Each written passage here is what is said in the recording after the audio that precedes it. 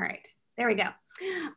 So Zach is from Prestwick Construction. So I'm going to go ahead and let him introduce himself and tell you a little bit about, who he is and what he does at this construction company. Cool. Hey, good morning, everybody. As you said, my name is Zach Walters. I work for Prestwick Construction. I've been in construction for about 9 years.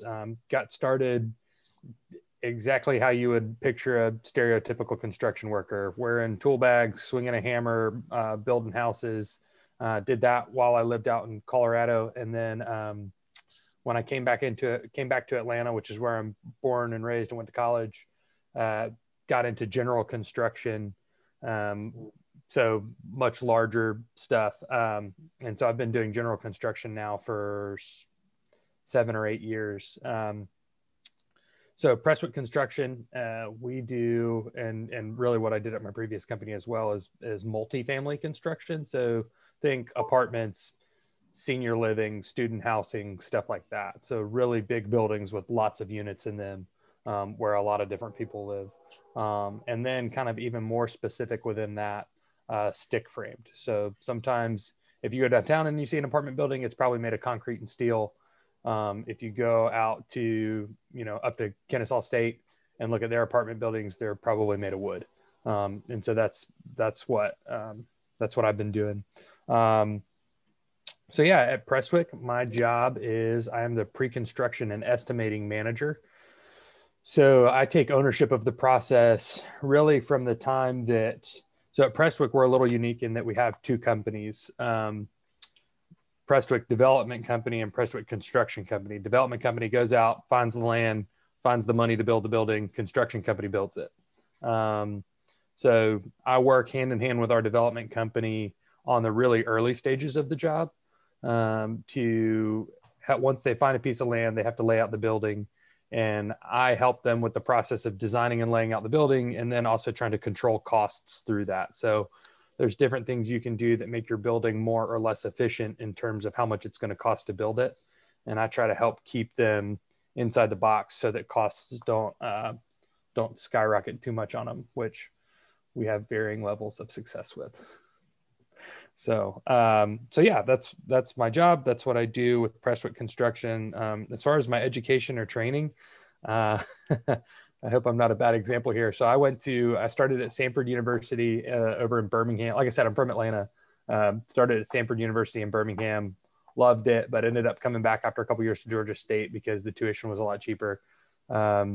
Started out college doing like graphic design stuff. And then when I got to Georgia State, had multiple degrees. Not that I got like multiple majors, I guess is what I should say. Clarify. And then graduated with a degree in interdisciplinary studies, law and society. So I was planning on going and being a cop, and then instead started building houses. And that's just kind of what I fell into. So really one of the more important things in construction is experience. And I wish I had found it earlier so that I could have done a lot of things through college. There's a lot of great construction companies here in Atlanta and really all over the place where you can learn a ton. And that's really all it is it's the specific training you need for construction is experience. And so if it's something you want to do, the earlier you can get involved, even as an intern, you're going to start hearing the lingo and picking up on things that everybody's doing around you, and you can learn a lot from that. Holly, do you want to ask anything, or you want me to go into the using math and all of that stuff? Yeah, well, I'm also curious, if you were thinking about being a cop, how did that go into construction? Like, where did the idea, I guess, for going into construction honestly come from? I've always had in my mind, I was always the kid that was taking things apart and putting them back together. That's just something that made sense to me. And so really the further I got along in college, I just wanted to finish my degree. And so, I'm not really sure how I thought I had to do a ride along for a class, and I really enjoyed it. And I thought I could see myself doing this. Like, it's a pretty active job. also through college, I was working. So I would spend summers working out in Colorado at a backpacking camp. And when I wasn't doing that, I was helping rebuild their log cabins because, again, it was just something that made sense to me. It was something that I enjoyed. I had an uncle who was in construction, and so I grew up helping him during the summers and stuff like that. And so one summer, I was out there. I was building log cabins, and I had just graduated college, and I was going to come back to Atlanta and finish applying to the police department. And he was like, well, why don't you just out here and build houses? And I was like, I can do that. And so it really, I mean, it was really more of just, it's where I landed. And I've never really thought about going back. Like now it's a good living. It's hard work, but I find it rewarding to, drive around town and see buildings that I helped on, many years ago go up. So, yeah. Yeah, that's really cool. And I think good for like students who are more hands-on kind of people to like hear about different kinds of jobs. So tell us, how does like math work in your job? So much math. I use so much math. When I started doing construction, it was a lot of geometry. So, oh man, this is going to sound awful, but like a squared plus b squared equals c squared. Like we used that equation all the time to make sure that our walls were at 90-degree angles. So, we'd measure out, we wanted to make sure that, when you're building a house, you want the corners to be true corners. And so, it started out with simple stuff like that. Lots of measurements and angles and stuff early on when I was actually building, lots of geometry when you're putting roofs together, making all those angles work it's very difficult. Guys who can frame a roof are very talented and really good at math. And then when I switched into general construction and got more into estimating, it was a lot more, still measurements and dimensions, but a lot more like accounting type math. And so I do a lot with numbers now. Lots of, the joke I like to make is that we call it estimating, not exactimating. So, we're not trying to hit the number on the head, but when you're putting together a budget for a project that's, let's say it's $45 million and you have to account for all of the stuff it takes to build it, just materials. So framing and cabinets and countertops and appliances, all of those things you have to account for, but then you also have to account for, if it's a material like your appliances, you have to account for sales tax on top. So like our cabinet guys, we pay them to supply and install the cabinets. Well, we have to factor on our general liability insurance on top of that. So it's whatever their number, making sure they have sales tax included, and then also making sure that they've got, or that we're carrying a percentage on top of that to cover the general liability insurance. All of the percentages we run behind the estimate to calculate, sure, it may cost, $40 million to build the project, but we also have our overhead we have to account for. So like paying our employees. And then we also have our profit that we have to account for. So how are we accounting for that on the estimate? So now I do just so much with numbers. And I mean, as you can imagine, it's 600, 700, 800 line Excel spreadsheets with, anywhere from 10 to $45 million worth of stuff in it to make sure that it's all accounted for. So I do a lot with math. Very nice. Can you maybe explain? So somebody was like, hey, I want to do what he does. What would be some steps that they would need to take to get a role like yours? Like I said earlier, like I think one of the most important things is to step out and find an internship. Like I've worked at one larger general contractor here in Atlanta, and now one that's more medium sized. And I mean, like I've always loved when kids come in, whether they're high school students, and we've seen that less common, but still happens. And then like in college, like come in and intern for the summer, and like it'll really that's going to give you the best picture of like, is this somewhere I could see myself in the future? As far as education, construction management programs are fantastic. Making sure formerly Southern Poly, but now Kennesaw State University has a fantastic construction management. Georgia Tech, Auburn, Clemson. I mean, there's so many. We have a lot of really, really good construction management programs around the Atlanta area. But yeah, I think the most important thing is, yeah, it's a little weird to step out and say like, hey, I'd like to come learn a little bit more, but construction is an industry very much where we're a little bit behind the eight ball. There are not a lot of young people coming into construction, especially into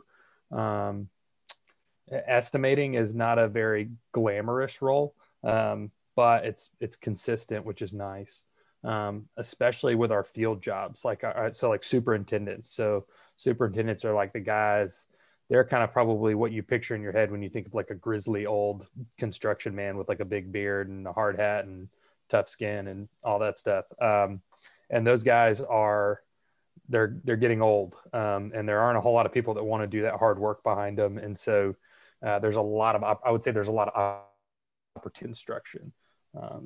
If you're just willing to kind of be a little uncomfortable and ask. Yeah, for sure. And I think that's sorry. Go ahead. Ask a question real quick. Please. So I'm Mrs. Hamrick. I'm one of the counselors here. And so we've heard a lot of stuff recently from the people in the construction industry saying exactly what you're saying, is that the skills gap is huge. We need people in those careers, whether it's construction or electricians or plumbers or whatever. But I would love to know, everybody seems to think of that as being a male dominated field, and it probably is. But do you see women getting into those careers as well? Because I think that's something that people automatically think, oh, well, that's a man's job or whatever. But talk to me about, have you seen women getting into these careers and how do they fit in? And tell some of the ladies out there that are listening, if this is a career that they can get involved in too. Absolutely. I think traditionally we've seen in all the construction companies I've been involved in, we've seen a lot of women in project accounting, project administration, coordinator type roles. And that's really started to change where a lot of the larger construction companies, like they've got very, very successful women that are in like the project manager type role. So like boots on the ground, like out on the project every single day, overseeing all of your subcontractors. So your framers, your electricians, your other installers. And that's, I think that, like I feel like my wife would make a much better project manager than I would. If she can keep me in the house in line, like, I mean, I don't think she'd, So, there's absolutely a need and an opening for it. And it's something that a lot of construction companies are looking for too. I think that they've started to see, this probably isn't a surprise, but I would argue construction's a little bit more, not conservative in a political sense, but conservative in their mindset of like, this is kind of the way we've always done things and this is how we're going to do it. And that's really started to change over the last probably 10 to 20 years. And so now a lot of these large construction companies see the value of like, man, women make great project managers. Like we need more women project managers, and they are so hard to find because they're just not going to school. They're not going to school for it. And so, that's, we had like 2 or 3 at my old company, and I think we've got 1 or 2 now. And we're a much smaller company, but there's absolutely a place for women in construction. And I would argue that they're probably going to have a step ahead of their male classmates, just because that's something that a lot of companies are desiring. Nice. Thank you for that question, Ms. Hamrick. So can you tell us a little bit about we've been in this pandemic world for the past year. So what, how did that affect your job? And if so, how are you seeing it change at all now? So it did affect my job. Kind of playing off what I just said, construction is typically very set in their ways of how they've always done things. And so the thought of anybody in construction working from home was it wasn't a thing. And now the idea of working remotely is it's like we often talk about, will we ever fully go back to being in the office 5 days a week, 8 to 5? And I think that was a good thing that came out of it, is it forced us out of our comfort zone into something new. And we've learned a lot about it, and how to do it well. As far as the business side of it goes, so specifically within multifamily construction, another step down of what I do is what's called low income housing tax credit work, LIHTC.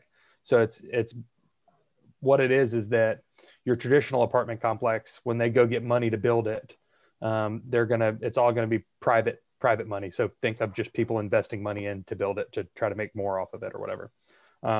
LIHTC work, it's affordable. So what I mean by that is it's money that's coming from the government, from tax credits and things like that to build these jobs.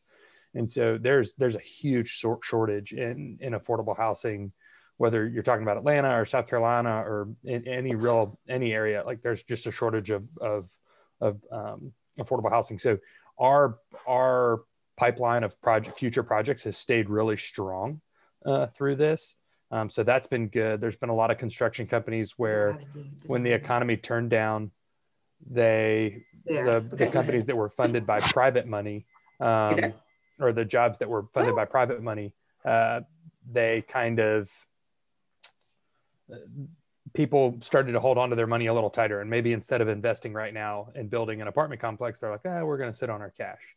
Whereas the government was still looking to build affordable housing. So we've been fortunate there in that we've stayed busy. A lot of what we've been fighting now has been material cost increases. So framing material, so wood to build the buildings, is up 180%. I used to budget $5 a square foot for just the framing material, and it's up over 10 now. And it's almost laughable, because it's like we just never would have thought that it would go up this much. I mean, I finished pricing 2 deals at the end of the year. So at the end of 2020, the closings. So when everything, like you close on a house, you close on the deal and then we can start building it. The closings delayed a little bit, about 3 months. And so I had to reprice the framing material package. And so the numbers fresh in my mind, I plugged $475,000 for the framing material in December. And then the market has changed so much that I had to add $350,000 to it last week. And so, like, it's 80 to 90% increase in just 3 months. So that's where we've seen a lot of change. And even, for a while there, the big story was the tariffs. China was putting a big tariff on steel. And now we see a lot of the framing material increase. It's hard to get stuff with the ship that got turned sideways in the Suez Canal last year. Like, all of our appliances that come from China are delayed, like all of our light fixtures, plumbing fixtures, stuff like that. So we're very tied to the global economy and things like that. So that's another nuance of what we do that can get difficult at times. Yeah, it's definitely, big picture, bigger than I was even thinking. Yeah, and I also want to make sure to open it up to, I don't know if students or if there are any of our other teachers or counselors also have questions. I have some more, but would also love to hear yours. So if you have any questions, please feel free to unmute yourself, or you can also put them in the chat.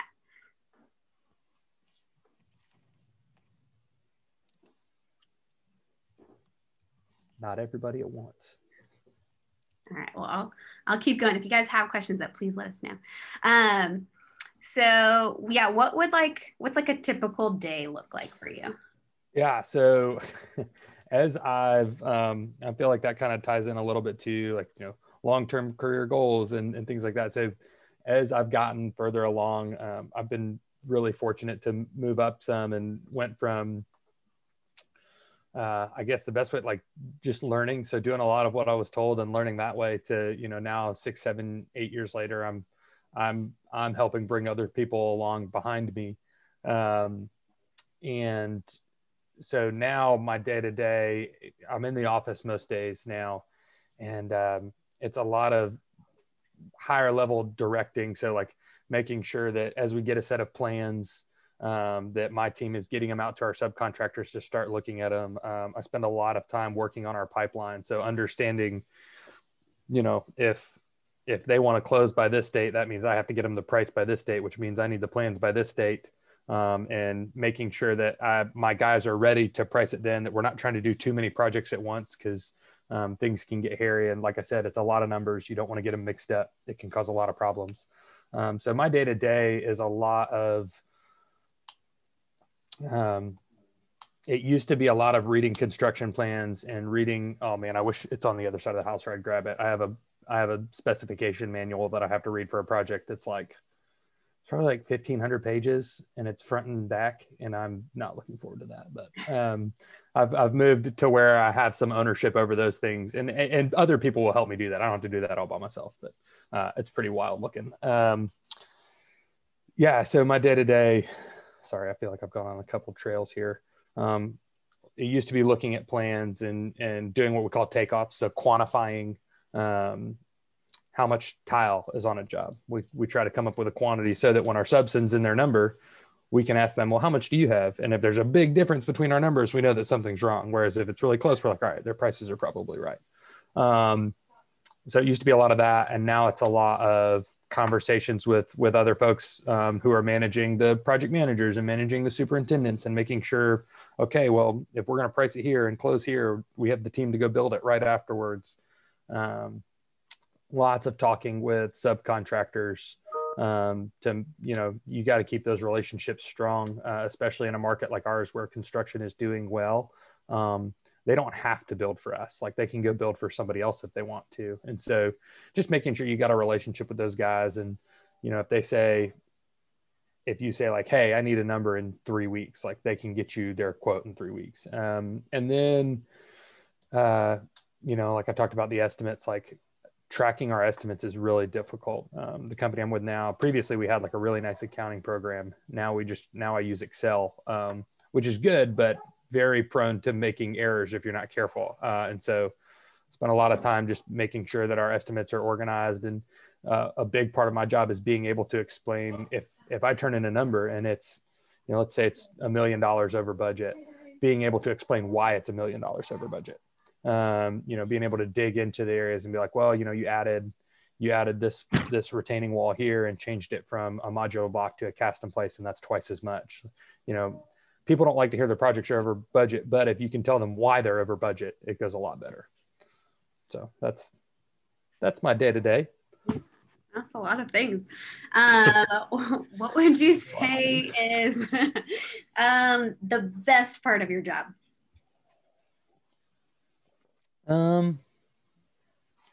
I've gotten to where like I really enjoy, sorry, it's feeding time, so baby's getting a little fussy.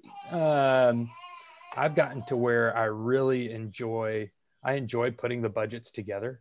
Kind of the same way when I was building stuff, like seeing things come together, like seeing the budgets come together, making the numbers line up, making the projects work.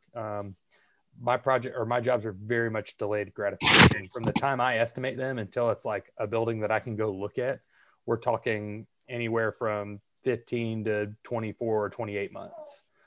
So it's a long timeline. So you have to find gratification in some of the smaller things. And then I think something that's really important too is no matter where you work, just liking the people that you work with. Because work is work. It's going to be hard. But I think if you can like the people that you work with, which I do, it makes it a lot better. Awesome. Well, thank you. Yeah, for sharing. I know the bell's probably going to ring in a little bit, but does anybody have any other questions they have for Mr. Walters here? And I'm putting in a form in the chat, and I'm going to maybe put on the screen too. If you guys are able to fill out a survey for me, that'd be helpful. Ms. Westbrook, do you have a question? I don't know. It looked like you maybe were about to. Just one second. Have a good spring break, y'all. Oh, spring break. Nice. Marissa, can you hit my top light on?